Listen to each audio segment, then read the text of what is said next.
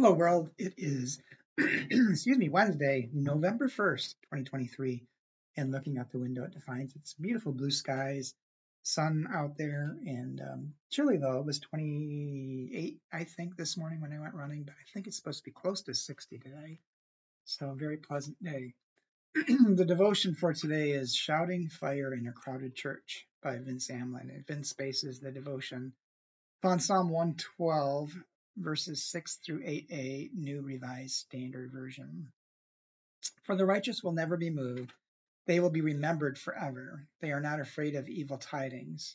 Their hearts are firm, secure in the Lord. Their hearts are steady. They will not be afraid. And Vince writes. In September, I had a breakthrough with my spiritual director. I came into our session anxious and overwhelmed. And 45 minutes in, I heard God speak exactly the words I needed to hear. I cried. I felt assured of God's care. I carried a deep peace with me for days. And by October, I was a mess again. Sister Catherine asked me gently but pointedly, what would it take for you to hold on to that truth? There's a story of St. Cuthbert for this All Saints' Day about how he was preaching in some Scottish town when he foresaw that the people were about to be tricked. He warned them, whatever happens outside, don't pay attention. It's just the enemy trying to keep you from receiving good news.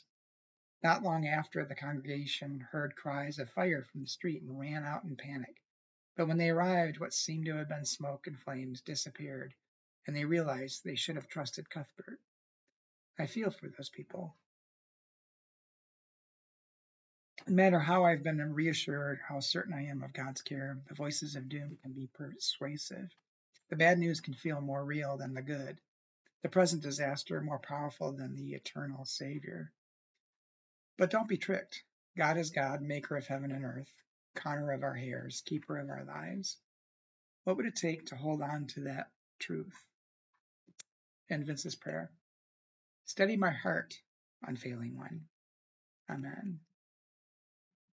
Well, thoughts I had when reading this devotion is that there's just so much going on in the world today with the war in the Middle East, and the war in Ukraine against Russia,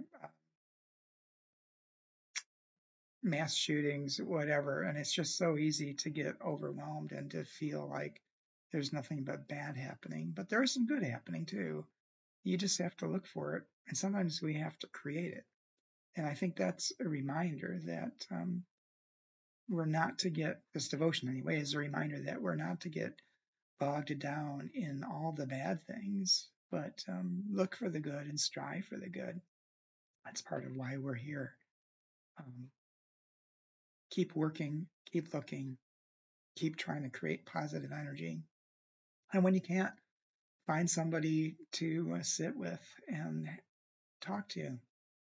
And perhaps they can help you find the thread that you need to grasp onto to get through the day, or to begin looking for the positive and begin working for the positive.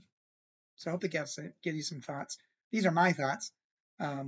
Yours may be different from this devotion, but that's the way devotions go.